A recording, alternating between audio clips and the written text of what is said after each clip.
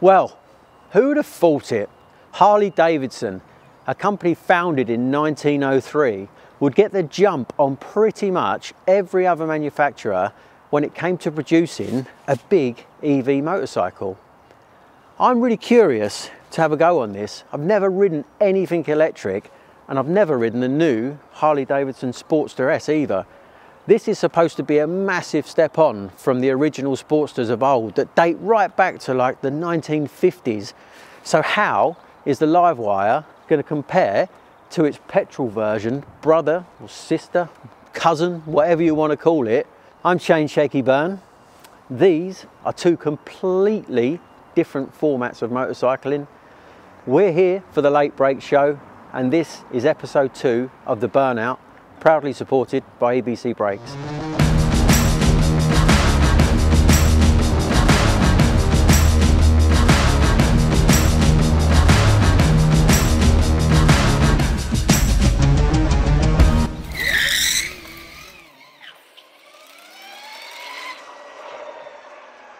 So Burnout Mark II, no cars in sight, just bikes. I don't know how happy I feel about that. Well, no, I tell you what, for me, this is exciting because I think of Harley Davidson as being quite cliche, rattly, agricultural.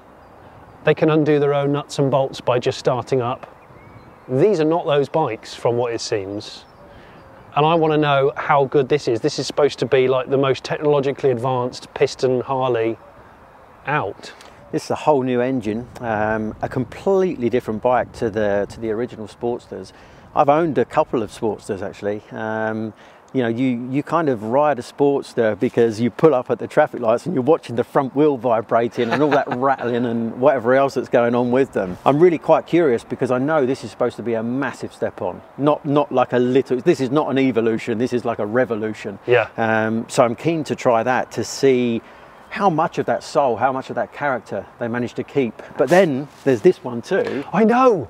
I don't know whether I want to ride this first or this, because I look at this and I see Judge Dredd. I see quite a cool looking thing. Yeah. I actually quite like the styling. I think it looks really good. But it's electric, and I don't know how I feel about that, having never ridden one. Are you a bit outside of your comfort zone? Do I ride this first or do I ride that first? I tell you what, you ride first. You ride that first. Because Okay, I want to know. I want to know what you're like outside of your comfort zone by not hearing do you know any what? pistons. Do you No know fire. the funniest thing is, you've given me the wrong key. Have I? Yes. Oh shit. You sure? This one doesn't have a fuel cap, and that's the key to the fuel cap. With it?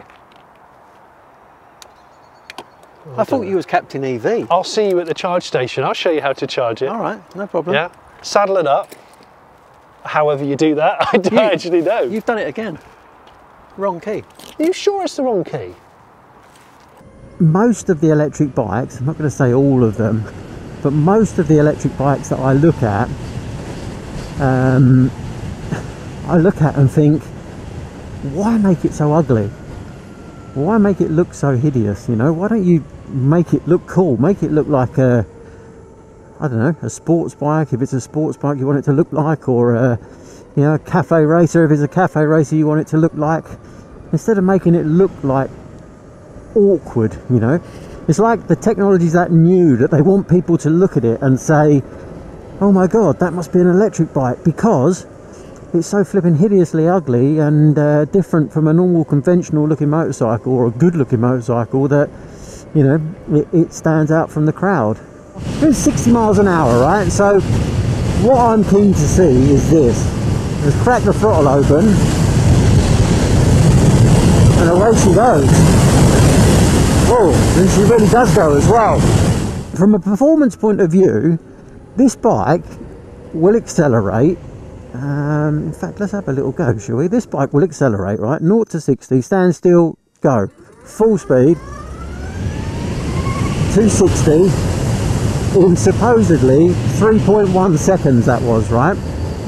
Now, to put that into context, when I'm starting on a BSB grid and I'm lined up at Brands Hatch and I get off the line, a decent start is 2.5 seconds, an average start is 2.6, and a really fast one is 2.4, right? So this bike is 0 to 60 in just under or around maybe half a second slower than a superbike. Is it sad? I don't know if it's sad that I miss you know, the noise, you know, having to change gear, you know, back shifting or blipping the throttle or quick shifters up and down, or all the stuff that motorcycling's all about. The actual sensations, you know, take away that noise and take away everything else, you know, I'm riding a motorcycle. Okay, I'm riding a £29,000 battery on wheels, but it handles, it turns, it feels fluid, it feels everything it should feel. It accelerates quite quickly, as you will have just realised there.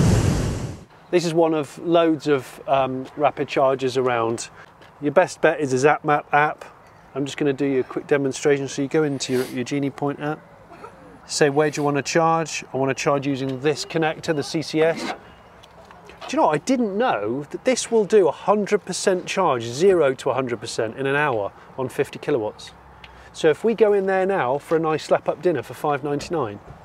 I think we should. Yeah, which we might. It's like 3 o'clock in the afternoon. You've not fed me all day. I'm getting hungry. But actually 0 to 100% in an hour is pretty good. And this will charge up to 50 kilowatts, I believe. So I'm going to put it in. This feels very weird plugging in a bike. Oh, connecting. It's working. There you go, look. Establishing communication. Come here and have a look, come here. Oh, it's doing something in there. It's locked in so that if some rogue EV charge person comes in and tries to pull it out, they can't. Now this is expensive for a public charger, 48p a kilowatt hour. And this is 15.5 kilowatt hour battery pack in this bad boy that you've been rinsing. 57% charge, so you've nearly used half the charge by enjoying yourself around the back lanes. But yeah, it gives you an instant cost, gives you an estimated time to fill. Of course, you don't have to fill it. You can choose to have 15 minutes, enough for a coffee and a weasel. I feel quite chilled out, if I'm honest. I've got a load of performance in my right hand, got no clutch lever. I've got indicators on either side, so I've got my right hand indicator obviously to turn right,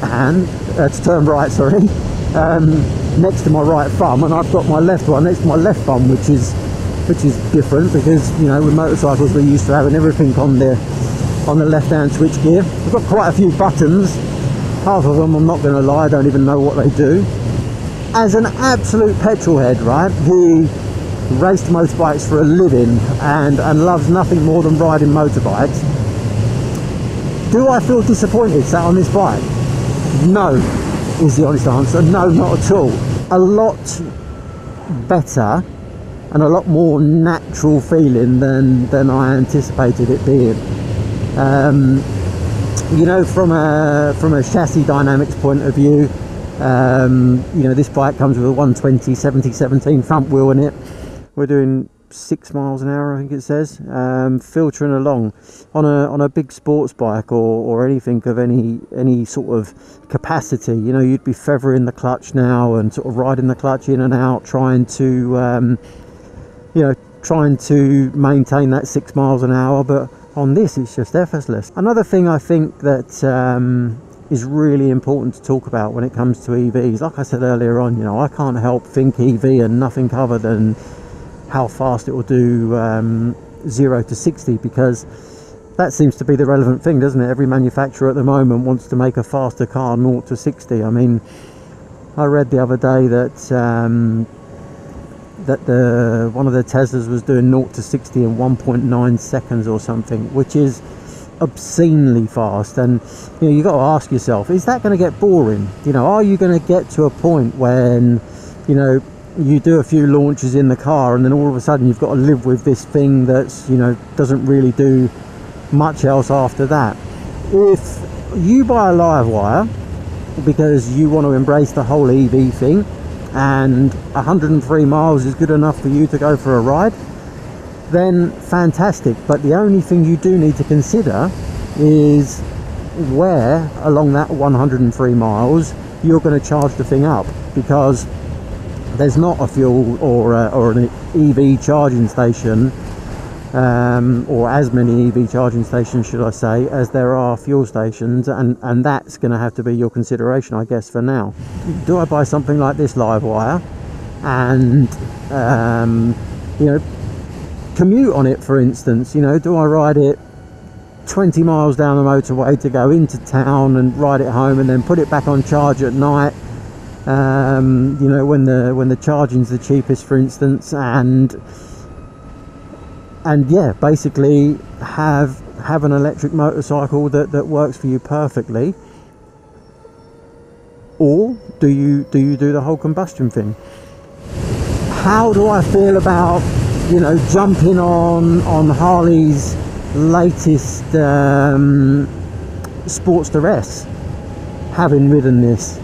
I'm going to ride it up exactly the same route in a minute, and I'm going to do that deliberately because I want to feel the difference.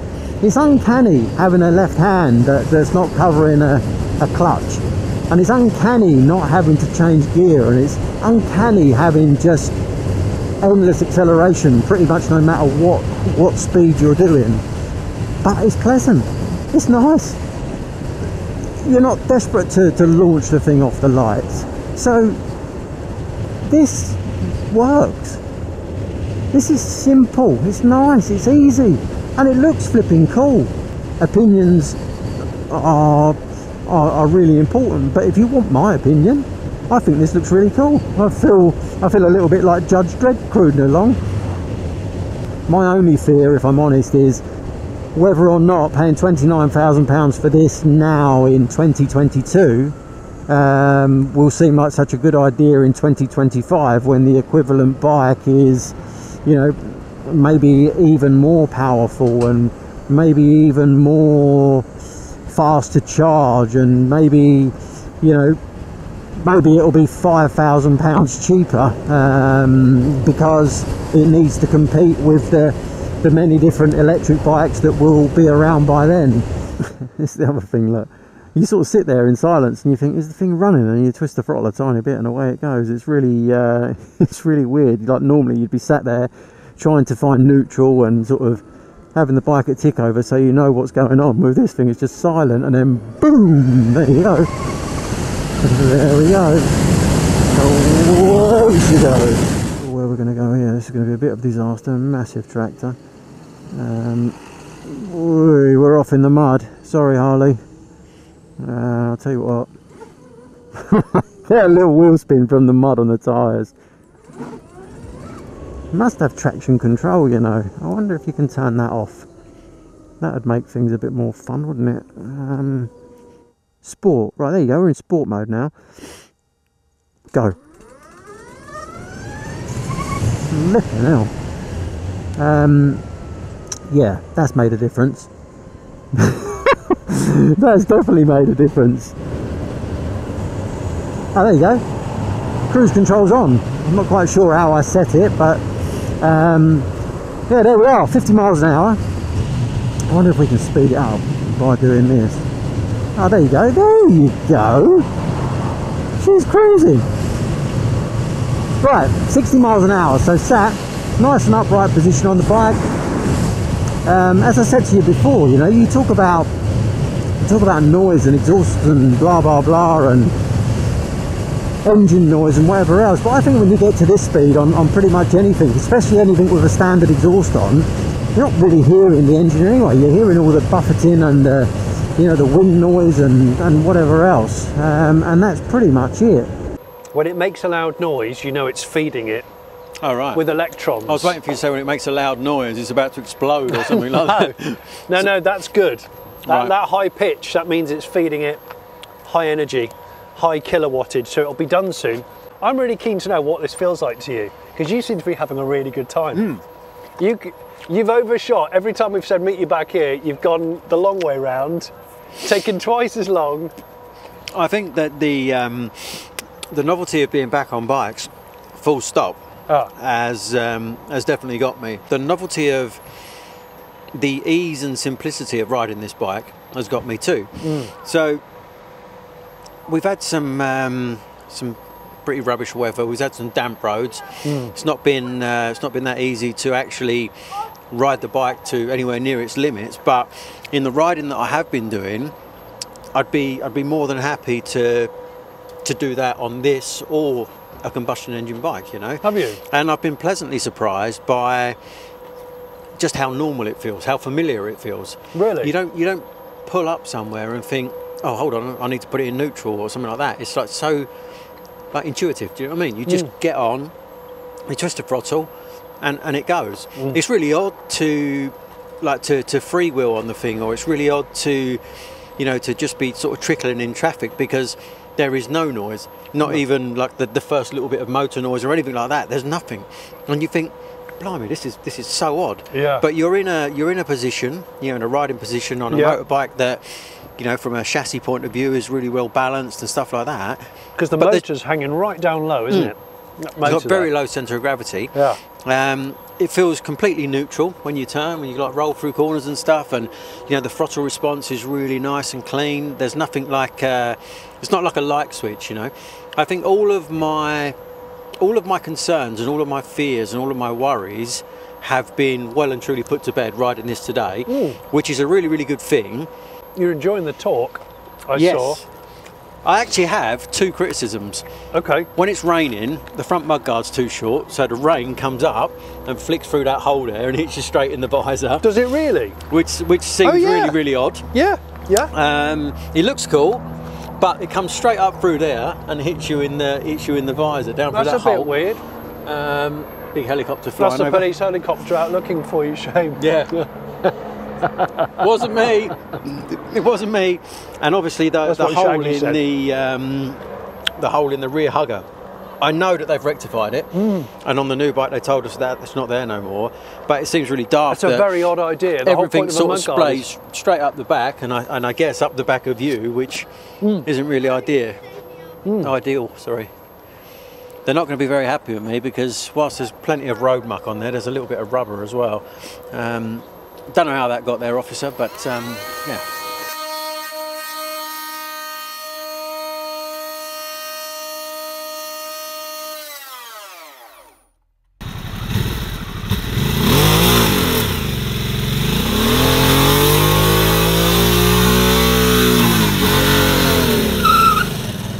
The whole idea of this video, I guess, was to compare Harley's attempt, a fantastic attempt at that, of an electric bike, an EV, to their new top of the range Sportster. How many Sportsters have I had? I've had maybe 3 Sportsters myself, and they date, like, basically the sort of Sportster before this, if you like, dated right the way back to like probably the mid 80s, and you know they made small refinements over the course of the you know the years or whatever. It might seem a bit of a weird thing to you that I'd actually want to you know, to ride around on a Harley in my spare time, but you see, the thing for me was always that the way I looked at it is, every time I got on a bike when I was racing, there was a stopwatch on me, right? There was a lap timer on me, there was a TV camera on me, there was a competitor trying to overtake me, there was always pressure, there was always expectation for me to be as fast as I could possibly be. But fundamentally, whilst that wasn't a problem, the one thing you need to understand is that I actually really, really love just riding motorbikes, and I don't always want to go really, really fast. Maybe in a minute when we get on some smaller roads, it'll be you know, it'll be a little bit more obvious that you know, this isn't the original Sportster. I did get to ride it up the road earlier on, very, very briefly, and wind the throttle on a couple of times, and it is definitely night and day, head and shoulders above the old Sportster in terms of power and power delivery. You know, that whole low RPM and, you know, lazy kind of firing configuration, if you like, was what, you know, I thought, or what most people think Harley Davidsons are all about. So it almost seemed like, you know, revving the thing to the moon. You know, probably rev to sort of, let's have a look, 7,000 RPM, 6,000 RPM, I don't even know what they rev to, but you know, there was almost no point. You were just making a load of noise for the sake of it rather than actually making any progress. It was almost better just to labour the thing and, you know, kick a couple of gears at it and let it sort of, let its torque do the talking. This, however, redlines at something like 9,000 RPM and gets stronger and stronger and stronger the closer you get to the top of that RPM range. So all of a sudden the Sportster became sporty. Another thing I read actually, and something that the guys had told me about in the place where we've taken the bike from, was that you know, they can see a fair few people finding themselves unstuck on this, because you do tend to, you know, the riding position is really laid back and lazy sort of thing, but the performance of the engine definitely isn't. So, you know, you sometimes find yourself in a situation where you arrive somewhere, you know, a corner might come up or something, and you arrive there a fair bit quicker than you actually anticipate, because it's nice and relaxed in terms of riding style, and you know, how you sit on the bike, but the performance of the bike is far from relaxed. You know, when you do let it have it, you know, we'll wind it on a little bit there just to overtake that car. One of the things I just noticed then 100% was a new electronic suite taking care of things. You know, this new Sportster has different riding modes, it has traction control, it has all sorts of things going on there, and accelerating past that car just then, second or third gear with a big handful of throttle, definitely felt that the electric traction control cutting in. This thing desperately needs an exhaust on, because we're doing 38, 40, you know, getting up towards 50 miles an hour now, but at this point in time you can't really hear an engine, you know, you can't really feel the engine, and that's not a criticism. It's just that, you know, these manufacturers have to get these bikes, wee baby, she's a bit wet there, they have to get these bikes through the you know, the Euro 5 emissions, and in order to do that, you know, there have to be some massive flat spots in the power curves to make sure that the bikes get through the emissions test. And why that's maybe taken away a little bit of the Harley heart or soul of the thing, if you like. But I think if we were riding this bike now back to back with the LiveWire, and this had an exhaust system on it, for instance, maybe a stage 1 kit, which is like the go-to modification most people do when they get a Harley Davidson, I think it'd feel completely different, you know. Earlier on I was here, actually I was right there on the left, on the LiveWire, and I remember thinking how nice and how sort of peaceful it was to be able to, you know, to actually ride, be on a motorbike, you know, ergonomically be on a motorbike, feel the sensations of acceleration, you know, deceleration, and you know, let me tell you now, the sensation of acceleration on that LiveWire is pretty special. But you know, cruising through on the Harley Sportster S, you know, it's like being on a real bike again. There's a lot to be said for how much I enjoyed riding the LiveWire, and there's a lot to be said for how familiar riding this bike, you know, with an engine, with a clutch, with gears, with rattles, with clonks, with noise, with whatever else, you know, how familiar that feels. We'll have a little pathway, everybody. There you go. Wouldn't exactly call that a third or fourth gear wheelie, but certainly accelerating hard in first gear after pulling away quite slowly. You know, ever so slightly lifted the front wheel up, and you know, just winding the bike on now, fifth gear. You know, plenty going on. But at the end of the day, let's be brutally honest. You know, you're not buying this bike because you want to go flying around country lanes at, well, it's another part.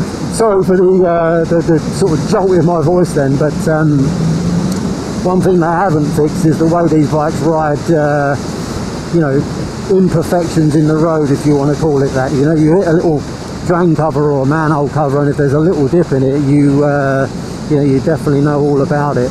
You know, this bike, if it had a character, it'd be like a little thug, you know. It's got that aggressive stance. It's got that, like, kind of, what are you looking at? And it's got all of the kind of cool of that kind of style. But like I said, when you get on it and ride it, you feel no pressure to do anything other than just kind of sit on it and you know, enjoy the ride and take it in. And in fairness, this road that I'm riding on it now, you know, it's perfect. Cruising along, I'm in no rush. The thing I like about Harleys is, if you can get on one and you've got nowhere particular to go and no time that you have to be there, then you can really just enjoy the ride. This is a massive leap into you know, a sort of semi-unknown era for them, because, you know, this shares the same engine as the new Pan America, which ironically puts out around 150 horsepower, whereas this thing's about 125. But 125 horsepower in something as, you know, small and compact as this thing is actually really good fun. And it's a massive step on from, you know, from where the original Sportster was. Now, the Sportster S, what I forgot to mention is, do you know what it really reminds me of? With that massive, chunky, looks like a rear wheel on the front wheel. Reminds me of when the Fat Boy first came out. Terminator 2, yeah. obviously with the shotgun. And this reminds me of like a sort of like 2022's almost version of that. I know they probably still do the Fat Boy. They do a Fat Bob. It's much more like the Fat Bob. It's like a sort of baby Fat Bob with like a tracker kind of rear end. It has that 160 section front tyre in there. Yeah. And I'm almost intrigued to see what it would be like if you put the front wheel out of the LiveWire, for instance, which is like, it's conventional. It's a 120 70/17. Yeah. So when you lean the LiveWire into a corner, the bike drops down and falls into the corner for you, so it helps you to steer. Whereas on the Sportster S, you almost feel like the steering's all done over the rear, so you kind of pull the thing over because it's got this massive fat front tyre on it. But from a performance point of view, flipping out, it's... is it quick? Yeah, it is so different from the original Sportster, so much more refined. There's one little niggle that I've got, and once you hear it, you can't unhear it, and that is the valve train, the variable valve train, or the fuel injection, or whatever it is. Yeah. When you're going dead slow through like a little village or something like that, you hear this rattle, and you hear it for the first time. Yeah, it's a clatter. I heard it. It's the top end. It's definitely up here. Yeah, and once you hear that, you can't unhear it. I also think that it's almost cruel to lend us the bike with a standard exhaust on, because nowadays, because of emissions, because of Euro 5, because of everything that's going on, things get so strangled. It's like you feel like there's a lion that could be waiting to come. So you buy this and immediately start ticking some catalogue boxes. Of course. But then that's the whole idea of a Harley for me in the first place. Yeah. You buy something that's vaguely how you want your bike to be, and then you do all the little bits and pieces that you want to do to make it your own. Yeah. I forgot to mention on the LiveWire, when we were at the rapid charge point, of course, you don't have to rapid charge. Just like your mobile phone, overnight, if I just pull this lever here, this is where your 3-pin normal overnight charger lives. So if you go into your mother-in-law's for the day, or you stopping off at a hotel overnight, blah, blah, blah, all those things, that, and now I've got... You put the plug in the wrong place. I did put the plug in the wrong place. I've got to... You've done it perfectly off camera. I know. Anyway, so that's your overnight. So then, verdict time, Shakey. If I had to take one and I wasn't allowed to do anything to it, it would be the LiveWire. Would it? Which really, really surprised me, because I didn't come here wanting to embrace electricity. I didn't come here wanting to hate electricity. I just wanted to come here to understand how it was. And I really enjoyed the bike. It's quite playful. It accelerates brutally fast. You've been having so much fun on it. I've really enjoyed it, and the irony of it is, the Sportster S, I've ridden much less today, but used more fuel than I used being giddy on that in the dry earlier today. Yeah. I think the combustion engine still does it for me for sure, but I've been very, very pleasantly surprised by the electric version of their bike. You know, other manufacturers are going to follow for sure, but right now Harley Davidson are leading the way with both options. Yeah, fair play, fair play. Hope you've enjoyed this episode of Burnout with him. If you want to subscribe, do it now. Get it done. Yeah, and if you want to know how to get a discount on EBC brakes, there's a link in the description for 15% off. What more can we say? Get some in these. Yeah. Thank you for watching.